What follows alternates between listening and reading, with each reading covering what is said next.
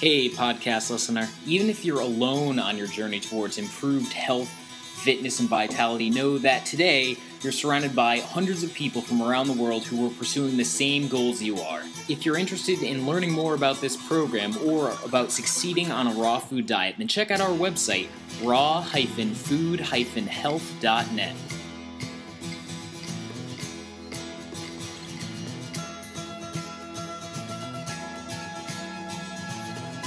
My name is Andrew Perlott. Welcome to the Raw Food Health Podcast, episode 27. In the fall of 1806, Lewis and Clark were bushwhacking their way back across the United States, trying to return home after their voyage to the Pacific. They ran out of food, they couldn't find any game to hunt, and they had run out of all the rations they'd bought from the Indians, but they could find one thing: the pawpaw fruit. According to their journals, they subsisted on pawpaw for almost a month before they could find other food, and they wrote they really liked it. George Washington liked the pawpaw so much that he had it chilled and served as dessert. Thomas Jefferson thought enough of them that he had them planted at his estate at Monticello. During the Civil War, several regiments actually disobeyed orders and camped out in pawpaw orchards along their route of march instead of actually continuing on, because, who would rather fight if you could eat pawpaws? U.S. settlers and Native Americans all ate pawpaw. They all knew what it was. But today, no one really knows about the pawpaw. It is the biggest native fruit. It's bigger than your fist. It's really tasty, and no one knows about it. I've eaten the pawpaw myself. I think it's incredibly tasty. If you've ever tried sweet sop or sour sop or cherimoya, it's of the same family, and it has a similar but definitely distinct and unique taste unto itself. So to discuss this fruit and why most people don't know anything about it despite it being really interesting and, native to the United States, we're going to be talking to Chris Chmiel. Chris is the owner of Integration Acres, a farm that specializes in pawpaw production in Athens County, Georgia. He's also the head of the Ohio Paw Paw Growers Association. And beginning in 1999, he's organized a yearly tribute to the pawpaw, the Ohio Paw Paw Festival. First, though, we have news and shoutouts.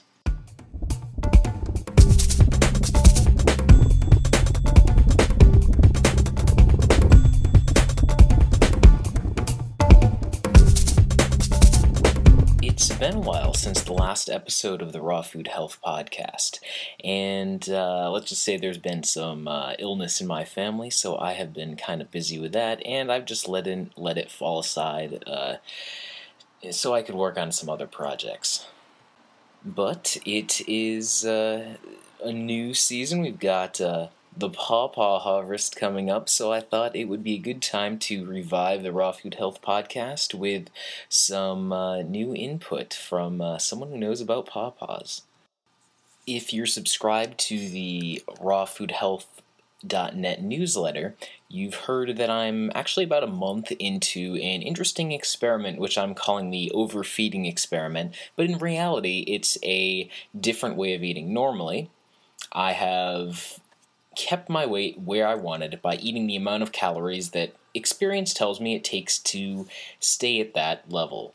And basically, it's not like I'm starving myself or anything. I'm just eating enough, but, there are times where it would be like, I could certainly eat more. If I didn't have any restraint, I would just keep eating. I love to eat, so it's not like any problem, but that would lead to weight gain. So I'm basically trying an experiment. What happens when you just eat as much as you want, eating normal, healthy, raw foods that I always eat, but as much as I want, any time that I'm hungry? It's a binary decision. If you see food in front of you and the answer is, you say, am I hungry? And if the answer is yes, then you eat it. And if the answer is no, you don't eat it.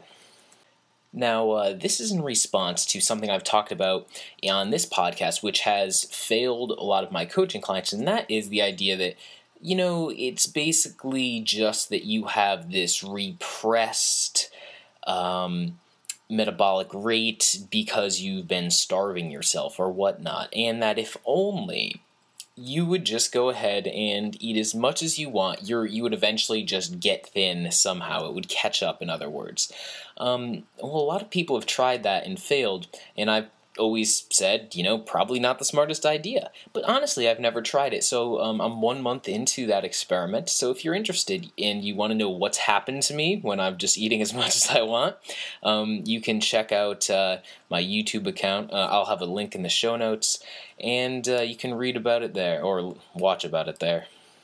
Actually, there have been a number of articles that have gone up at the website. I'm not going to talk all about them now, but if you want to stay up to date on these things, the best thing to do is just subscribe to the newsletter.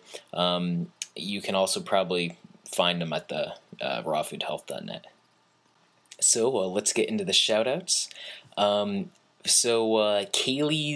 Kaylin's mommy writes, I love to listen to these podcasts and have learned so much about so many different topics. I highly recommend this podcast. Reedy writes, this was a great podcast. I like that fact that you will talk about controversial issues. It's important to tell it all and to know the truth. Thanks. And regular MT guy writes, helpful and accurate information with a scientific basis for eating raw and healthy. So thanks guys for those 5-star reviews. Do me a favor, if you enjoy the Raw Food Health podcast and you want it to grow, do me a favor, go on to the iTunes store, find the Raw Food Health podcast, and give me a 5-star review. Tell me what you like about the show. I read out the best feedback in subsequent episodes. And finally, I'm just going to give you a quick raw food tip of the week. Something that my coaching clients often say to me, and actually this just came up in a coaching session that I did yesterday, is that they're fine in the beginning of the day. They get through their breakfast and their lunch, but by the time dinner comes around or early evening, they're craving junk food. They want potato chips. They want that hamburger, French fries, whatever it may be. And they always think about it in terms of, this raw food just isn't working for me. But almost in all these cases, when I actually ask them what they've ate in the first part of the day, I look at the food log and I see that they've eaten really just a fraction of the calories that they should have eaten, often less than half. And so this was a tip that I gave out yesterday, but it's worked for a number of my clients before, and that is very simply, if you get to the point and you're now in early evening and you just want that unhealthy item that you probably shouldn't have, here's a tip. Every 15 minutes for an hour, eat 3 bananas. 15 minutes go by, eat another 3 bananas for an entire hour. Just do it. So in other words, you'll have eaten 12 bananas by the end of it. If you can go through that hour and still have any desire for junk food, then go ahead and eat it. Because basically what's happening is you've just undereaten and you think, I'm craving something. But in reality, your body has a reference point set up and it knows what's calorically dense. Very often it will tell you, go get those salty, fatty potato chips. They're high in calories. I know those will satisfy me because you're starving me on all this raw food. But if you just start piling on those bananas, at the end of the day, you'll most likely find that those cravings just disappear. So that is my tip, and I hope it's useful to some of you.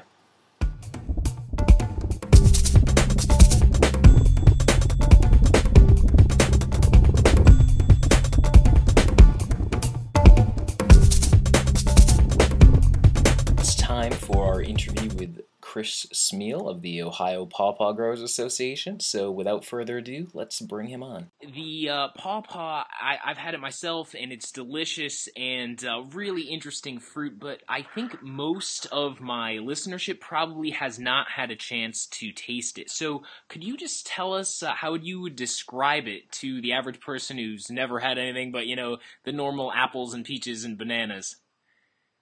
Yes, it's North America's largest native tree fruit, and it's in the tropical fruit family custard apple, Annanaceae, and it's got 2,100 cousins in that family. Like you mentioned, soursop, cherimoya, guanabana, and so it's got a very tropical flavored taste, and it looks almost like a green banana, like a little squat, not as long.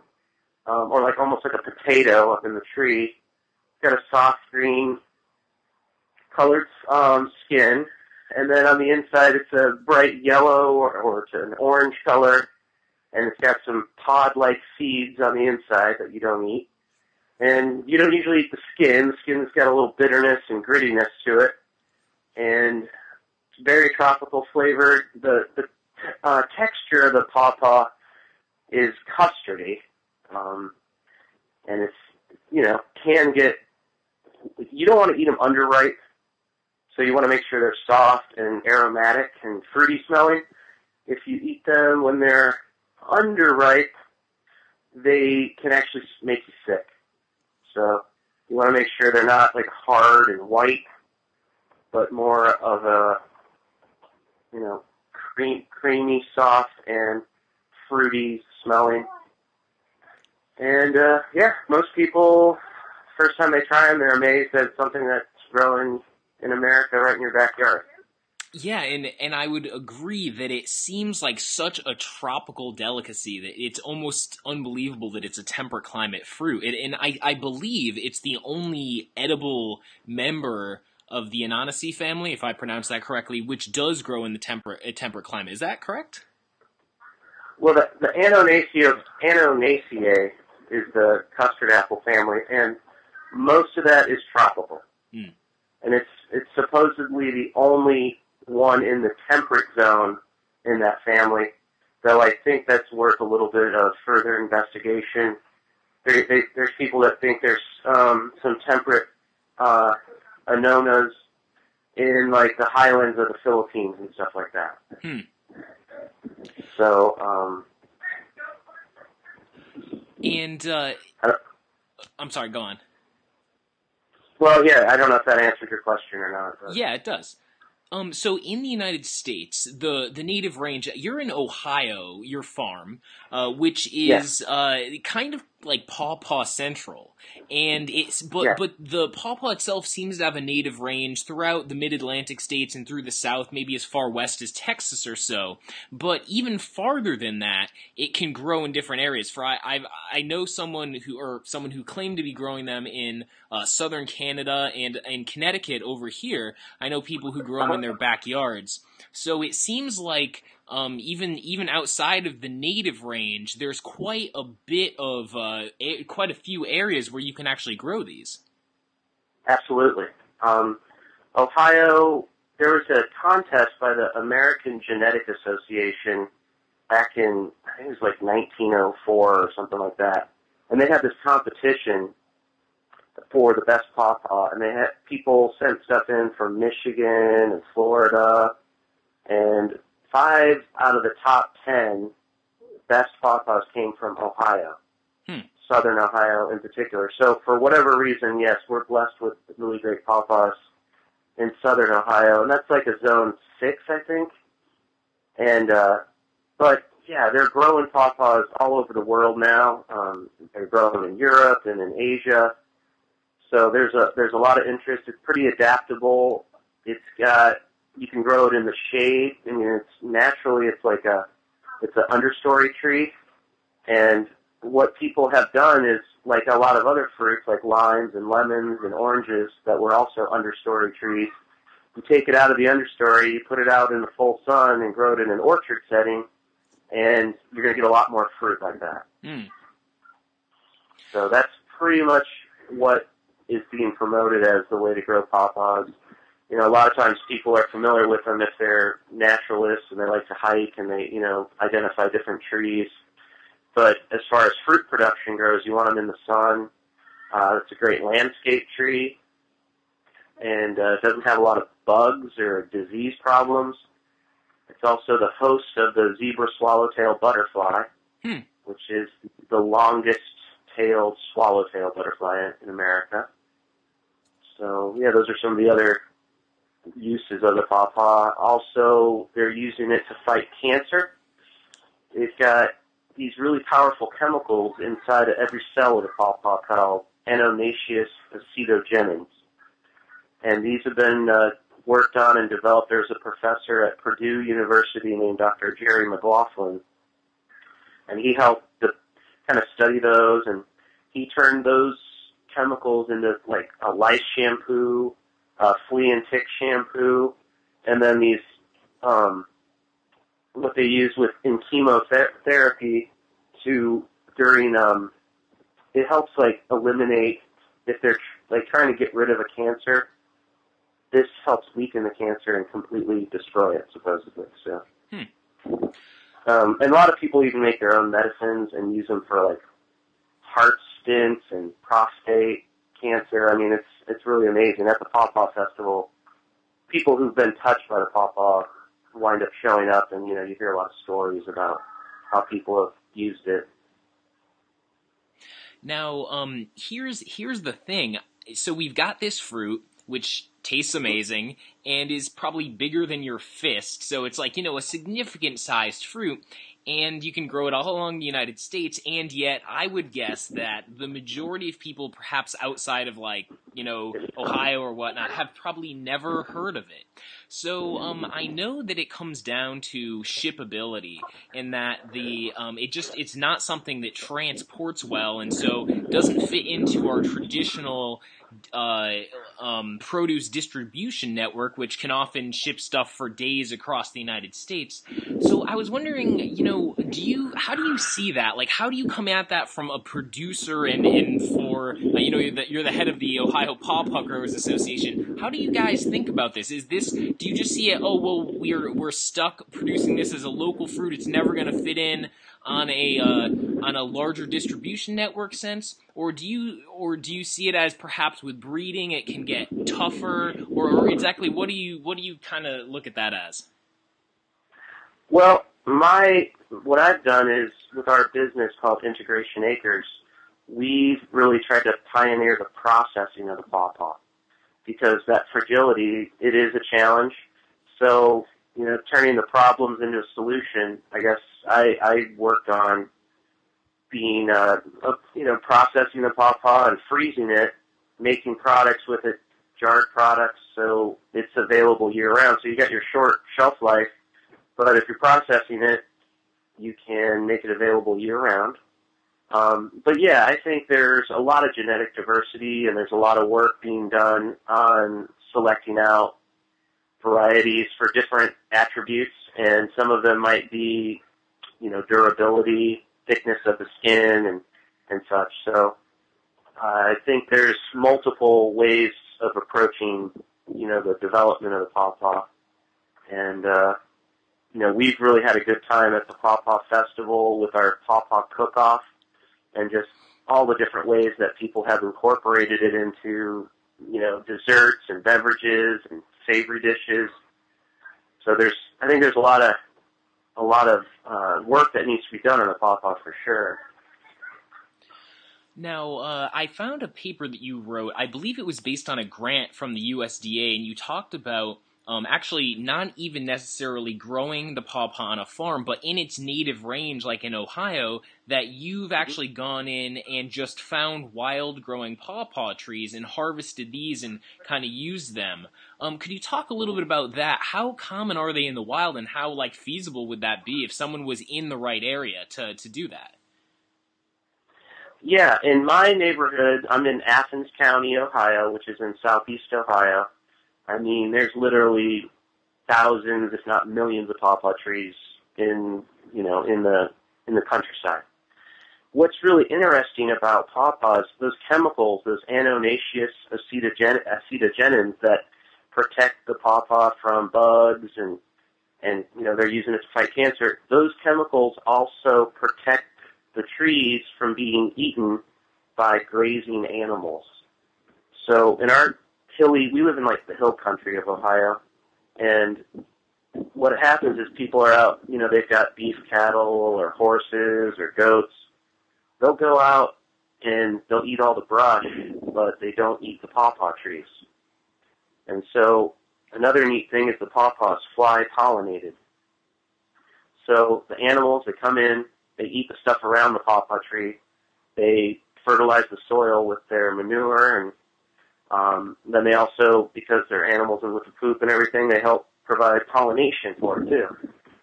So it's it is something, if people are aware and in their communities, they might find a whole bunch of them. And right along that latitude of where we're at, which is kind of like south of Columbus, about an hour, if you follow that into Indiana, like southern Indiana, northern Kentucky, West Virginia, Maryland, Pennsylvania, right along that zone, like to Washington, D.C., like seems to be the real kind of like the vein of the native pawpaw, as far as a lot of them that produce well. Now you get up a little bit farther north, you get down a little bit farther south, it seems like there's a little less, it's not as strong of that vein of really prolific pawpaws, but they're still out there. And when people apply themselves, you can select out ones that are superior in your area and, focus on those. You can take cuttings from trees and graft them onto the other rootstocks, and it's got a lot of potential for people. So tell us about the Ohio Paw Paw Festival. How did you start this, and kind of what has the reaction been to that? Well, we're in our 15th year this year, and if you would like to come and be a judge at our Paw Paw Cook-Off or our Best Paw Paw Competition, you're the perfect kind of person because we like to have writers or bloggers. So if you'd like to do that, feel free. Awesome. Thank you for the offer. And, basically it was like guerrilla marketing. And, when I first started working on the Paw Paw stuff in Athens here, people kind of joked about it. It was kind of Paw Paw was kind of a goofy thing to people. And I went to this little village in our area, Albany, and I asked them if they would make the official village tree the Paw Paw. And they agreed to do that. And so kind of worked with some local community folks and did our, first festival. And we have music and local artists, and all our food vendors have at least one Paw Paw dish for sale. And then eventually we got into a beer garden, and last year we had 5 different microbreweries making 5 different styles of Paw Paw beer. And we have a Paw Paw eating contest, Paw Paw cook-off with desserts, beverages, breads, and savory dishes. And, basically we've got a really good committee of people, and we put it on. This is our 15th year. We had about 8,000 people last year. And it's a really nice family festival. We got lots of kids stuff, lots of educational things about kind of like sustainable living topics. And it's been a lot of fun. So, a lot of the people who listen to this show are actually people who eat raw food diets. They're really interested in fruit. So, is this the kind of event, particularly, it caught my eye, was the Paw Paw eating contest. So what is that? Is that like you're on a timer? How much can you shovel down your throat? Or is it like a watermelon eating contest where it's volume? Or what is it? Well, what we do is we put, I think it's about a pound of Paw Paws, and it's got, we take the skins off, and we just have the seeds and the pulp, and you have to put your hands behind your back, and you have to like suck all the pulp off the seeds and eat all the pulp off your plate, and the person who does that the first, wins. Gotcha. Now we have had raw food folks that have come in, like say from Massachusetts or something. They come in, they camp at Lake Snowden, where our festival is, and all around the whole lake there are Paw Paw trees. Mm. And, these guys were canoeing around, picking Paw Paws. They were walking around picking them. So it's amazing as far as you can just go out and just pretty much harvest a ton of Paw Paw fruit. And as far as the nutritional superiority of the Paw Paw, it's got a lot of attributes for raw food folks. It's got, compared to apples, bananas, and oranges, it's higher in niacin, calcium, phosphorus, manganese, magnesium, iron, copper, zinc, protein, fat, 7 of the 11 essential amino acids. There's more antioxidants in half a Paw Paw than there is in a whole apple or a whole pear. And, we really haven't had a lot of studies done on it yet, so there's going to be more and more information coming out, I'd say, in the future as different professors around the country work on, developing the paw paw further. By the way, I think... And our frozen paw paw pulp is kind of, a great way to incorporate the paw paw year-round into smoothies. And that's I think something that the raw food diet might appreciate. So, actually, I just was Googling pawpaws, and I saw that it's the fruit of the state of Ohio. I'm curious, is that something that came about because of the recent advocacy, or is that a long-standing thing? Well, I mean, it's actually not the official state fruit. It's the official state native fruit. Oh, I see. Originally, yeah, it was my idea to try to make it the state fruit. And when we started talking about it, I talked to our state senator and our representative, and there was no state fruit. Well, as soon as that conversation started, we've got obviously a lot of agriculture here in Ohio, and the wound up getting to be the state fruit was the tomato.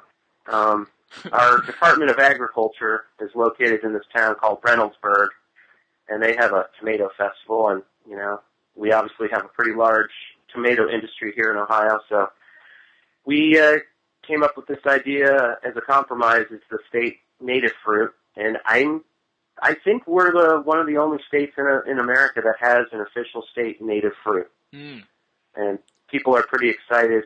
The pawpaw is a little more interesting than the tomato, but yeah, we're just the official state native fruit. And so, have you been successful in getting the pawpaw into farms to be grown on a commercial level, and perhaps getting it out into grocery stores or local farmers markets? Would you say you've made some progress? Yeah, I mean, I think that the pawpaw is probably going to be more available at your farmer's market in the big picture, like in the near future, because the fragility of it, and just like as far as people who might be growing apples and apples and pears and stuff, they can. I'm noticing that some of those traditional orchards are putting in some pawpaws. They're putting in some persimmons and some of the native fruits. And as far as the whole distribution system and the whole way our grocery stores are, if it's not available year-round, it's almost like something they don't even think about. And I don't know if the pawpaw is ever, it's not going to be grown tropically for us to eat year-round. I don't see that happening. But yeah, we've got the Ohio Paw Paw Growers Association. There's the North American Paw Paw Growers Association. There's paw paw festivals sprouting up now all over the country. I think there's 6 or 7 of them now. And, I think processing the products is another really important aspect of getting it out to the people. And that's kind of like one of our mottos is paw paws to the people. Yeah. And we have a bumper sticker like that. But, it's kind of like part of the empowerment of getting the paw paw to become the state native fruit. And so, yeah, and, having it in your backyard is, I guess, the closest thing you're going to get to local food. And, this whole local food movement is blowing up all over the country. And so, I don't know, I'd say it's probably going to be in your backyard or at your farmer's market a lot sooner than you're going to see it as a fresh fruit on your grocery store stand. But, some of the specialty markets, there are growers that are distributing it through those kind of traditional ways. But, they're only going to be around for a couple weeks out of the year, and it, depending on how the season goes, if it's a hot, dry summer and, like, say a hurricane comes through, the pawpaws they'll fall off the tree, they'll get knocked off the tree, they're done. Now, if you pick them slightly underripe and you get them into refrigeration, you've got a couple weeks that you can store them like that and transport them. But you gotta put them on like bubble wrap. You have to treat them like eggs, because every little touch you get if you squeeze it. You leave bruises, and it winds up looking, not that appealing. Well, I would just interject. When I lived in Asia for 2 years, and as I traveled around Thailand or Cambodia or Laos, they had members of the family like cherimoya, sweet sop, and sour sop all over the place, and it seemed like it was for at least half the year. But granted, that's a tropical growing climate. But what they did was they actually wrapped each individual fruit in like this little stretchy net thing that had pad on it to protect it. And apparently that was enough to protect it during transportation to get it to the markets. Yeah, and, we ship Paw Paws to people via UPS and the Postal Service, and we basically just wrap it up in newspaper and, put them in a box and just make sure they can't get jostled around too much, and we pick them slightly underripe so that after 2 days or so transport, they arrive and they're in perfect condition to eat. So tell us about tell us about that shipping. Like if someone listening to this podcast wants to get fresh fruit, what time period will you be doing the harvest this year, if you know, and how much is it if people want to order some? Okay. Thinking it's going to be a later crop this year. Last year our harvest started in mid-August. This year it's looking like it's going to be early September to mid-September. We had a late spring. It's been a very wet and cool summer, so they're just hanging on the trees growing right now. And what we do is we ship a 2-pound box for $11, and then you can decide, do you want it UPS or do you want it U.S. Postal Service? And we can ship anywhere in the U.S. We can do the priority mail out west. It gets there in like 2 to 3 days, and anywhere on the East Coast, if you want, UPS or U.S. Postal Service, gets there in about 2 days. And we're going to put we don't have it on our website right now, but we're going to make it available because we're getting a lot of calls, and people are, a lot of times they don't know when they're going to happen. And last year, people would be right to be calling right now, but this year it's going to be a little later. Okay, and if people are interested in the Paw Paw Festival, what are the dates? And I don't know if there's a ticket price or if it's just like free to get in, or how does it work? Well, we've got our website. It's OhioPawPawFest.com, and it is September 13th, 14th, and 15th, and it's the world's largest Paw Paw Festival, and it's $20 for the weekend. wait. So is there competition? Is someone trying to have their competitive Paw Paw Festival somewhere? Well, nobody's really. We've got many years on other people, and I think we're definitely larger than the other festivals. But the thing is it's a great, interesting hook to get people. People are interested in that. Paw Paw, what the heck is that? I've never heard of it, and we've just really had a good time making it available to people and making a really authentic experience for people. We've got, there's people selling fruit, there's people selling trees, there's people selling all kinds of, cosmetic products and specialty food products, art. Every art vendor has Paw Paw motifs worked into their art.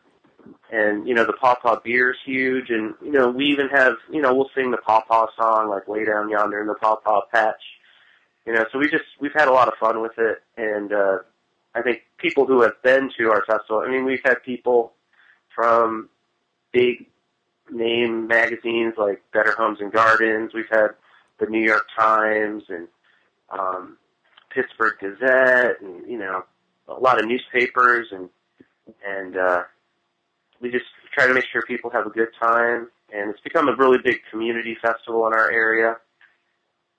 So, I pretty much will guarantee you're going to have a good time if you can make it down. Great. And my last question, it wasn't quite in the right order. I should have asked this earlier, but I just wanted to ask you, it seems like you're interested in a fairly permaculture-esque approach to growing. I know you're big on integrating animals into your setup with these pawpaws and such. Yep. I find it really, I'm really fascinated by the topic of the food forest and looking at how the Native Americans used trees to basically plant an edible and usable ecosystem, which was really useful. The Europeans showed up and they're like, how are there these perfect mast-sized trees, like just made for making a ship's mast out of? And they didn't realize that it wasn't like a freak of nature, but in fact, the Indians had like kind of chosen the right trees in many of these cases. But they also were picking things like persimmons, native persimmons, American ones, and in the pawpaws, spreading them around. I'm curious, like, do you kind of get some inspiration from that? Do you kind of see, hey, well, this sidewalk, would be the perfect place for a pawpaw, or like how does it kind of influence you? Yeah, no, I love permaculture. I mean, it's not just growing stuff; it's an ethical design system, and I think it's a real important tool to make the world a better place. And where we live in the Appalachian foothills, we have like 75% of North America's medicinal plants. And a lot of these things are really, kind of like, it's like a biological preserve. When the glaciers came through in the northern part of Ohio, it wiped out a lot of plants and stuff, but the things that survived are in the foothills of the Appalachians. And, there's just been a lot of great plants to work with. You got one of the most valuable plants that was exported was ginseng, which in these certain slopes and like your eastern slopes, northern slopes, you got a great valuable medicinal plant there. And then, you got your sugar maples, the maple syrup. We make mushroom logs. We use like poplars for oysters, and we do a lot of shiitakes. And then you got all these fruit nut trees like hickories and black walnuts. We also work with black walnuts. Elderberries. I mean, there's just all these things that don't need a lot to grow in our area, and why not use something that's native? I mean, we seem to skip over the native stuff, and we need to pay attention to them because they're more energy efficient, I think. And when you're doing permaculture, you're doing this multiple functions, and that's what we've tried to do with our plan with Integration Acres and using our goats to help us manage our pawpaws. We're getting multiple crops out of the same area, and there's like a synergy that makes the whole system work better together. So I'm a firm believer in permaculture, and I think it's got a lot of potential. There's a lot of people doing it now. It's interesting. It's just like smart, Okay, great. Well, Chris Chmiel, thank you very much for joining us. I greatly appreciate you taking the time. Not a problem. Thank you. All right, if you're interested in finding links to Integration Acres, to the Ohio Paw Paw Festival, and to some of the other topics we've talked about, check out the show notes on rawfoodhealth.net's blog. And as always, if you enjoyed this show, if you want to see more of this kind of stuff, do me a favor, go to iTunes, give me a 5-star review, and let me know what you think. I read back the best feedback in subsequent episodes. See you later.